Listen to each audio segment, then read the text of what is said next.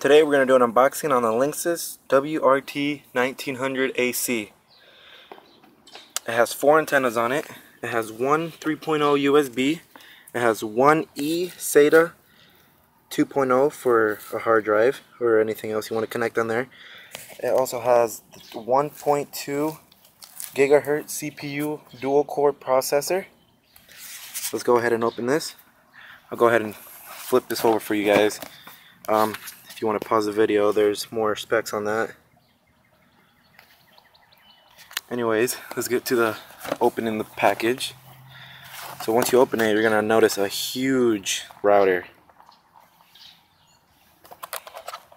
Right here, you got your antenna.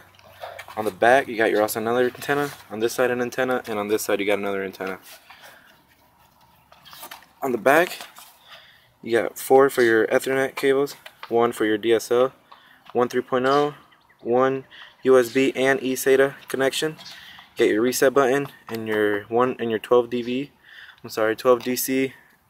input.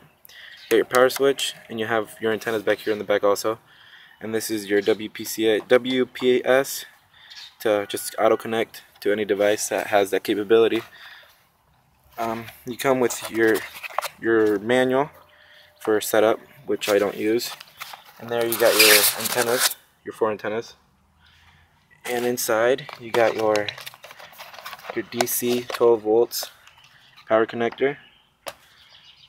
And you got your adapter that goes to your electricity.